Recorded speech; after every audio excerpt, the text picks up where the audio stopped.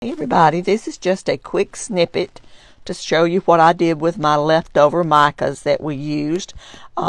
This earring mold came from Black Bear Glitters, the cross earring molds, and the large cross earring molds, and the breast cancer survivor mold all came from Black Bear Glitters. Now with the clear that I had left over, I put some pink glow in the dark in it to do the breast cancer awareness keychain.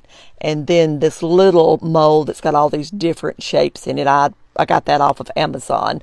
But all of these other molds came from Black Bear Glitters. And these are some that if you have them on hand, when you have any of your epoxy left over, you don't waste it. You can take it and make some of these things with it.